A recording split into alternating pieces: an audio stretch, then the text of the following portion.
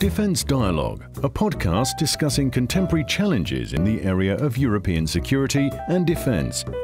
Brought to you by the Martens Centre with Niklas Nováky. Welcome to Defence Dialogue, a podcast series by the Wilfried Martens Centre for European Studies, which discusses contemporary issues and challenges in the area of European defence. I am Dr. Niklas Nováky, and today we are talking to Professor Jolyon Howorth, who is John Monnet Professor of European Politics and Emeritus Professor of European Studies at the University of Bath, and also a visiting Professor of Political Science and International Affairs at Yale University. Professor Howorth has literally written the book on EU defence, which is titled Security and Defence Policy in the European Union, which is currently in its second edition. In addition, he has published numerous other publications on EU defence cooperation, including a paper titled For a True European Defence Union, published with the Martens Centre in December 2017. Professor Howorth, welcome to Defence Dialogue. Delighted to be here. Your background is slightly unusual compared to many other analysts and experts of EU defence cooperation because you started in French studies and history, and then only later on you moved to study European defence. What made you switch from these topics into European defence? I was initially a historian of 19th century France, and I wound up doing my dissertation on the key character in the bringing about of socialist unity in France in 1905. The left in France has only ever been unified between 1905 and 1920, it's the only period in its history. And my main character, a man called Edouard Vaillant, who had been a member of the Paris Commune, was instrumental in creating socialist unity, but he also spent the last 15 years of his life trying to prevent World War I, and I edited his correspondence with the International Socialist Bureau, which was about how one could put an end to international wars, which got me really interested in all of this. This was at the time when the Vietnam War was in full swing. I was very active. I was lived in Paris for 10 years, between 68 and 78. I was very active, and decided that international relations is actually much more relevant to my life than history, so I switched. And obviously French studies and knowing France extremely well in the area of European defence is obviously a huge advantage, because France being a country that has a very significant role to play in EU defence cooperation even now. Yeah, it was through my specialisation in French defence policy that I gradually became a specialist in European, because they are, for the French at any rate, the same thing. I see. And nowadays, you often hear in Brussels when you go to different events and you read different publications that more has been achieved in the area of European defence in the past couple of years than in fact was achieved in the previous 60. Is this also a view that you as an academic expert of EU defence cooperation share? No, I really don't. I think one of the big problems in this city in particular is a lack of institutional memory. And one of the things that strikes me very, very strongly when reading these new pronouncements on the revitalised European security and defence policy project, etc., is that we've read all of this before. I mean, this really just echoes discussions we had the late 90s, the early 2000s, and all the way through the first decade of the 21st century. So there's nothing particularly new in the sorts of things that people are talking about. There is a new context. We are in a much more urgent geostrategic situation, a more dramatic geostrategic situation than we were at the turn of the century. And things are happening, there's no question, but one needs to keep all of this in perspective and understand that there is nothing particularly new about what's happening. It's just the power behind it and the dynamic behind it. That being the case, but there does seem to be this genuinely new momentum to deepen EU defence cooperation, and we've seen this with the creation of the European Defence Fund, establishment of permanent structured cooperation, establishment of this embryonic EU military headquarters, the military planning and conduct capability, and the EU military staff. Is this still like that? Isn't this still genuinely a little bit different to what we've seen before? Well, what's different about it is the impulse behind it. I mean, we were talking about OHQ a long time ago. We've been talking about funding defence in various ways. PESCO has been around for 10 years. What's new is the drive behind it, and the drive is fueled, to my undermined essentially by the geostrategic situation we're in, which is very, very different. Now, there is a build-up of momentum, yes, there's a build-up of steam, but one must not assume that we haven't been here before. One thing that is often discussed also in Brussels nowadays, when new documents about defense cooperation are being published, when key officials make statements, is this issue of a European Security and Defense Union. And in fact, this is also a subject that your recent publication with the Martin Center addresses. However, the European Union itself doesn't have a clear definition yet of what a Security and Defense Union would mean. What, in your opinion, such a Security and Defense Union means in practice? Well, I think it's actually bouncing off the notion of the European Union, which was itself an invention back in the day. We've tried various acronyms for this project, ESDP, CESDP, CSDP, acronym soup, if you like, and European Defence Union sounds about right. So I don't think it's much more than that. What we are seeing in Europe increasingly now is pleas or projects in various policy areas for a differentiated Europe, where overlapping policy areas will contain different member states. I think the fundamental principle behind the European Defence Union is that defence and security are indivisible, and that this is something that everybody has to be in together, because otherwise we all hang separately. So I think it's a convenient and a very useful way of differentiating what's happening now, the European Defence Union, if that's what we're going to call it, from the former projects for CSDP, etc. Is it simply another name to describe deeper EU defence cooperation? Yes, it has an emphasis on deeper defence cooperation. I mean, the first time the phrase was coined was back at the Chocolate Summit in 2003, when it was all about differentiating between those who were serious about Europe and those who were not, in the context of the Iraq invasion. But it's a phrase which sort of lost focus because it was very controversial, and now it's no longer controversial to use the phrase, I think. Another term that is often nowadays thrown frequently in various events in Brussels and in different documents is this notion of strategic autonomy, which was first introduced in the 2016 EU Global Strategy. However, there wasn't a very clear definition of what strategic autonomy would mean in practice. What, in your opinion, does strategic autonomy for the European Union mean? It means something very, very simple in the first instance. It means that Europe would no longer be totally dependent or even partially dependent on its security for the United States. The notion was first launched actually in the San Malo Declaration in 1998, when we talked about the necessity for autonomous capacity, which essentially meant that if Europe is going to be responsible for the stabilization and the securitization or securization, whichever is the word, of its neighborhood, then it had to be able to do it on its own. Now, I think the concept as it was relaunched in the global strategy is emphasizing the point that at the end of the day, Europe has to become self-reliant and self-sufficient.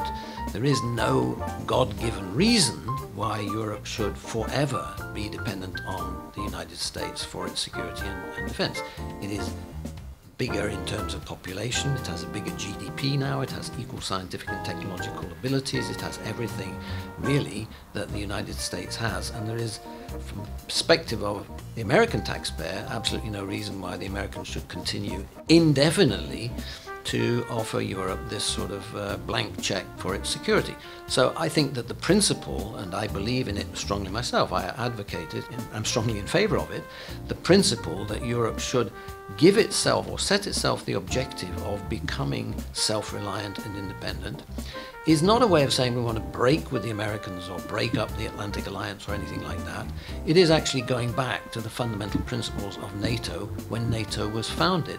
NATO was only founded in 1949 to give the Europeans a breathing space while they recovered from the war and got themselves organized so that they could offer a firm resistance to what was potentially perceived as a threat from the Soviet Union and the Red Army.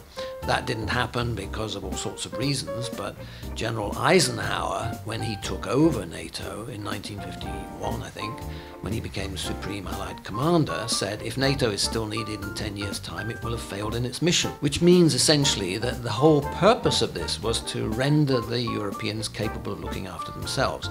I think that's a perfectly valid and indeed a logical objective, and that's where we should be heading. And I think I think it's correct to state that as an objective up front. How we get there is what we're talking about. There are, however, some concerns among certain EU member states, and especially in Washington, that by putting emphasis on strategic autonomy, the European Union and some member states are seeking to distance themselves from the transatlantic alliance with the United States. And also in your paper for a true European Defence Union, you mentioned that in order to achieve true strategic autonomy, the EU's Common Security and Defence Policy, or CSDP, should eventually be merged with NATO. My question is it really necessary for there to be such a merger of CSDP and NATO in order for the European Union to become truly strategic autonomous? Well, the answer to that is complicated and comes in several stages. First of all, and you asked actually several questions there, that certain Central and Eastern European countries may be a little bit nervous about this is obviously a reflection of their geostrategic situation and their history with the Soviet Union. One can fully understand that these countries, as they emerge out of the totalitarian nightmare of the Cold War, will give priority in their own strategic thinking to the relationship with America, with NATO, etc. And the European Union is almost a secondary objective at that point. We fully understand that, but that isn't the end of the story. If Americans think that the European Security and Defence Policy Project, European Defence Union, whatever you call it, is in some way a balancing against America, which is the dominant theme among American international relations specialists, all I can say is that they are wrong. This is not in any way an attempt to balance against America. It is to try to do what the Americans have been encouraging the Europeans to do for the last 40 or 50 years, which is to build up their own capacity to create, if you like, two solid pillars. The idea of the two pillars has been around for 50 years within the Atlantic Alliance so that it isn't so unbalanced. The project is to create more balance, to redistribute the roles of leadership and responsibility within the alliance without breaking it up. Now, my thinking on that is that at the end of the day, when, assuming, and I'm agnostic on whether the EU will actually get there, but assuming it achieves what it has set for itself as the objective of strategic autonomy, this will mean that within NATO there is equality of capacity and so on. The Europeans will be in a position to look after their own neighbourhood without having to be dependent, I'm not saying reliant, but dependent on the United States.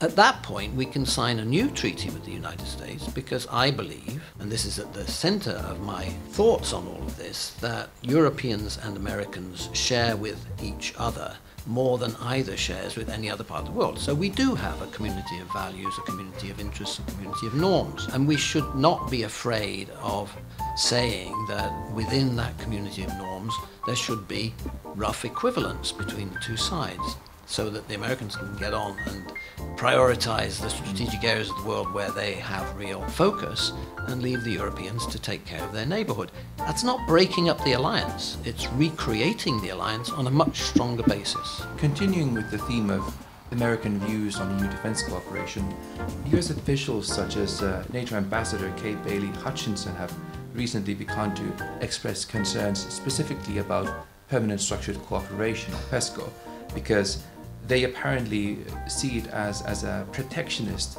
vehicle to close European defense markets for American defense companies. To what extent, in your opinion, these are valid concerns? Well, there's always been an element of mutual schizophrenia in this relationship ever since the end of the Cold War, when Americans were urging the Europeans to get their act together and to become competent and capable in their neighborhood.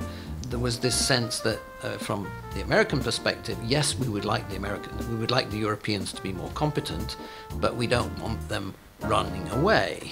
And from the European perspective, yes, we would like to be less dependent on the United States, but we don't want to chase them away. So there's this mutual schizophrenia. Now, when this was first set up, after the Sao Malo Declaration in 1998, the immediate American reaction was, oh my goodness, no decoupling, no discrimination, and no duplication. So these were the American prescription. You may do this thing, but on our conditions, which was unacceptable from the European perspective. The Americans then realized with the Afghan situation and the Iraq situation that they didn't have unlimited capacity, and it would be a very good thing if the Europeans were able to develop their own capacity. And so we've blown hot and cold on this. First of all, it was no, then it was yes, we encourage you, and now with Trump back in office, there is this renewed sense that, oh dear, the Europeans are getting out of hand. I think that for Americans to accuse the Europeans of protectionism is a little bit like the pot calling the kettle black, because certainly entry into the American defense market is much more difficult for Europeans than vice versa. So I see this as a storm in a teacup. I don't think that it's serious at all. I actually don't think that PESCO, as it is currently configured, is going to necessarily revolutionize the situation, but we'll see how that develops. What are your reservations about PESCO? Basically that it seems to have contravened the spirit in which it was initially conceived, because in the treaty, and we're talking about Lisbon now, so we're going back 10 years more, the idea was to have those with superior capability or advanced capability who were wanting to get involved in the most difficult missions and whatnot, getting together as a vanguard.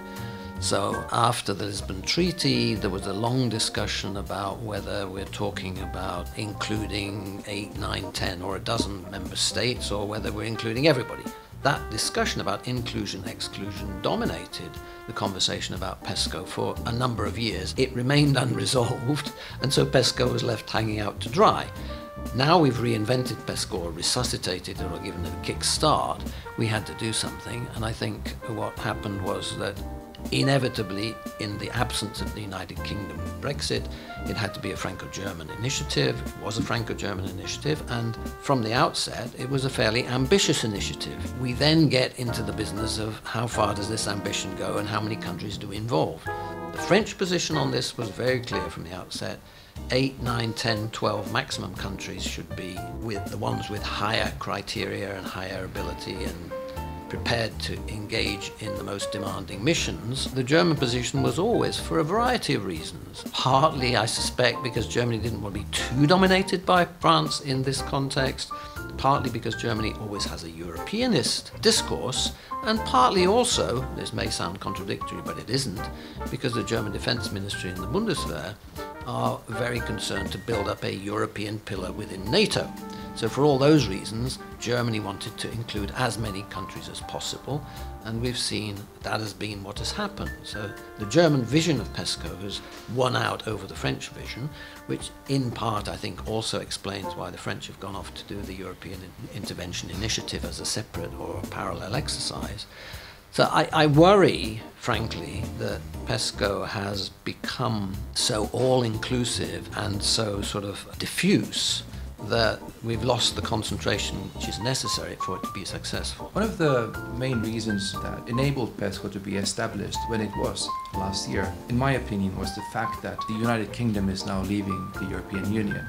Traditionally, the United Kingdom has been one of the most Atlanticist member states in the Union, prioritizing cooperation with NATO and the United States in the area of defense over cooperation with the EU in the area of defense, even though it is one of the countries, in addition to France, that set up the whole thing in 1998. But my question is, how will Brexit, in your opinion, affect the future of EU defense cooperation, given also the fact that the United Kingdom is by far one of the most capable EU member states currently militarily? Well, we're in a very paradoxical situation here. As you say, the UK was instrumental, along with France, at Sao Malo, and the Sao Malo is really the reference point, December 1998, in setting this whole thing up. But France and the UK set it up for diametrically opposite reasons. France set it up because it genuinely believed in this European project, which was being done for European reasons, with a European perspective and a European objective. The British did it because the message from Washington was always, unless Europe gets its act together, NATO is dead in the water. So the British are doing this in order to save NATO from its own fate. That's the contradiction and the paradox from the outset. Having said that, the British were very, very instrumental in putting together most of the food for thought papers at the beginning of this to get it on the rails. And then, of course, with the Iraq War, the British sort of drift off and prioritize a relationship with the United States. And ever since then, Britain has acted as a brake. So one can fully understand that when Brexit happens and the Brits pull out, a lot of people in Europe think, whew, at last we can now, make something of it without this British opposition. I think that's probably too simplistic a reaction. The idea that Brexit would lead to the disintegration of the European Union, which was also around at the same time, I think is completely misguided. My sense is that all other European countries looking at the mess that Brexit has become have decided that consolidation of Europe is the name of the game. So now, to get back to the defence perspective, it is just a fact that the UK is one of the two really competent global players, certainly regional players, and that the loss of the UK is a significant and a serious loss to European capacity. So starting from that principle, I think that it is in the interests of the European Union to try to minimise the damage of the loss of the UK, and my sense is that the EU is very keen to engage in very serious discussions about a new arrangement between the European Defence Union or CSDP or whatever you call it and the UK. I think that the UK is equally keen to remain fully engaged in European security and defence, even though it has always had this NATO-centric, US-oriented thrust to it. So there's a bit of a contradiction there, and I think if the EU is to follow my prescription, and instead of trying to identify things to do which are different from what NATO is doing, it accepts that it would make more sense to progressively merge its activities with NATO, EU-NATO cooperation, then the UK can play an important role there. It will be an ambivalent role, and there will be many in the UK who will be tempted in that context to say, okay, this is the opportunity to prioritise NATO come what may, and to preserve American leadership and so on and so forth, which is the opposite of what I'm saying. And I think it's the opposite of what the Americans are saying, actually. The British are outliers here. I have a British accent, I have a British passport, but I do not speak as a typical Brit.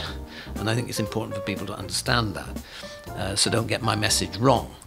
I think it's going to be very complicated. The most complicated issue is going to be the legal situation, because I think the EU has always taken the view that if you're out, then you're out, and you cannot be part of the EU conversation.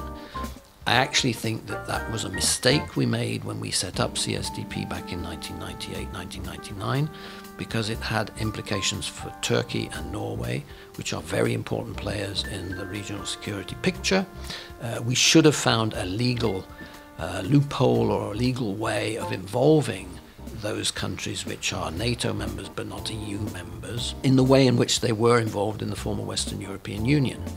We didn't do that. We said, you're excluded, the neutrals are in, and that's the end of the story.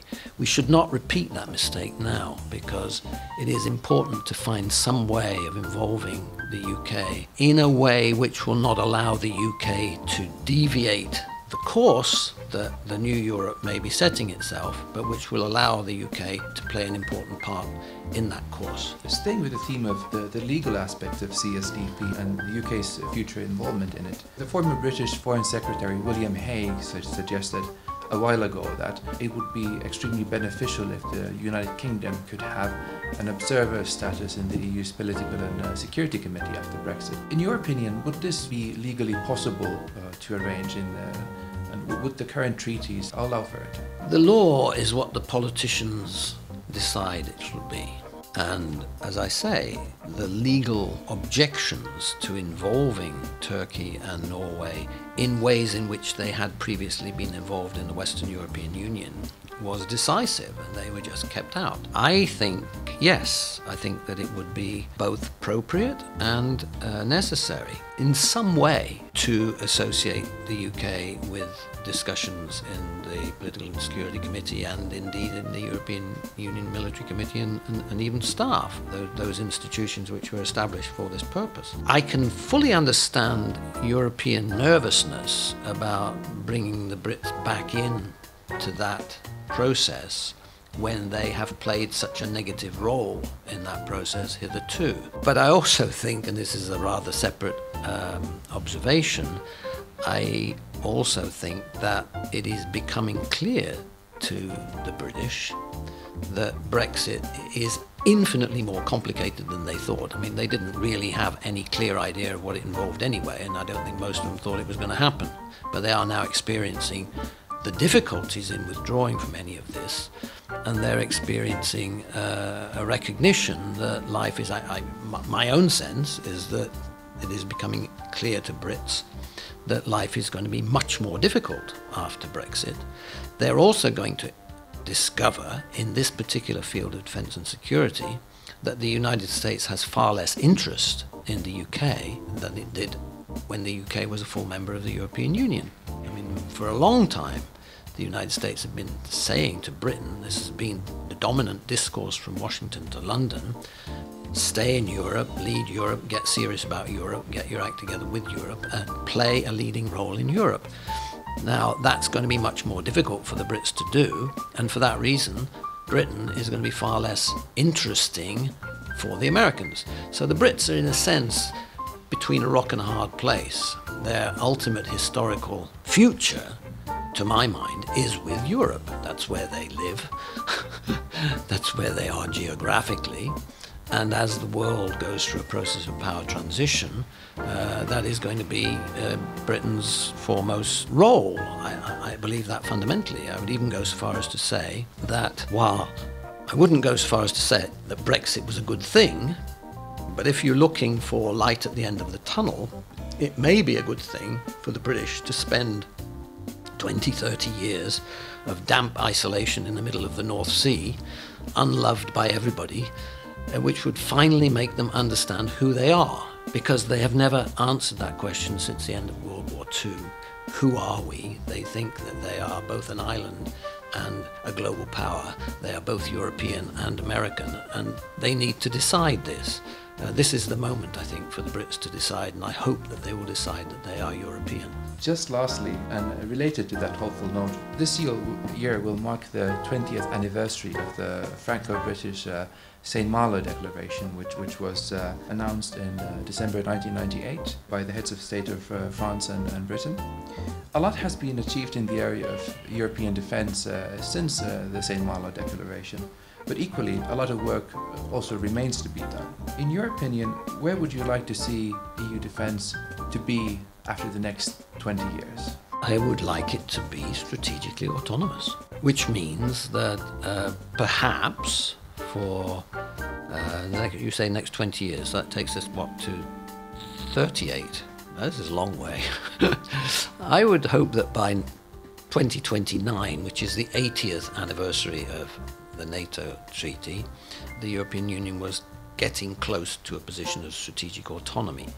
Now, that is just an umbrella objective.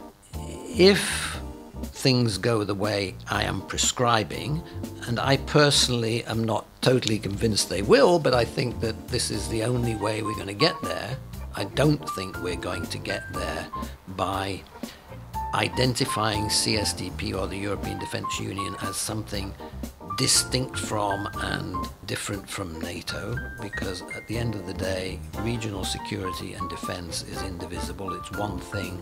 We only have one set of resources, both manpower and instruments and whatnot, and instead of having this sort of focus on differentiation and distinctiveness and so on and so forth, I think we should be putting them together. That doesn't mean that this Europeanized NATO, I see the objective that we should set ourselves as the Europeanization of NATO. I come back to this rebalancing of responsibilities as between Europe and America within the alliance.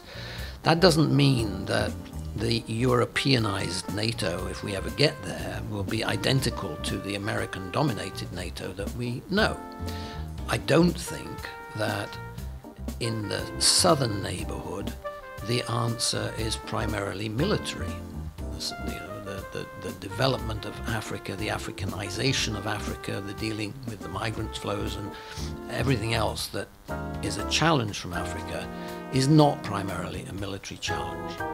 I think the deterrence or containment of a resurgent Russia is more of a military challenge, and that is something which is being addressed in a variety of ways. I mean, the German framework nation concept is another variant on PESCO. We've got all sorts of things going off in that region. But we should not see Russia today under Putin as a reincarnation of the Soviet Union under Brezhnev or anybody else. Europe has a Russia problem. We've had a Russia problem for 300 years, ever since Peter the Great brought Russia into the concert of nations. And the problem remains the same and will be the same whether it's Putin in charge or Medvedev in charge or Yeltsin or whoever. The problem is the same. What we have in Europe are resources, skills, assets, etc., which are vastly superior in every single domain to anything that Russia has got, including actually the military. So I'm a little bit perplexed as to why the European Union, which, as I say, is a much more impressive entity than this declining power that is Russia, should be caught like a rabbit in the headlights and terrified of everything that Moscow does. Say, I can understand that from if you're an Estonian or a Lithuanian or even a Finn, but we have to see it as a whole. And so I think that the Europeanized NATO from a military perspective will be a very different sort of actor than the old deterrent containment NATO for holding back the Soviet Union, if that was what the objective was. Well, we shall have to wait until 2029 to see, whether in fact we will have such a NATO. But Professor Howorth, thank you very much for your time and thank you very much for participating in the Defence Dialogue. Thank you. That was today's episode of Defence Dialogue. Subscribe to our podcasts for more.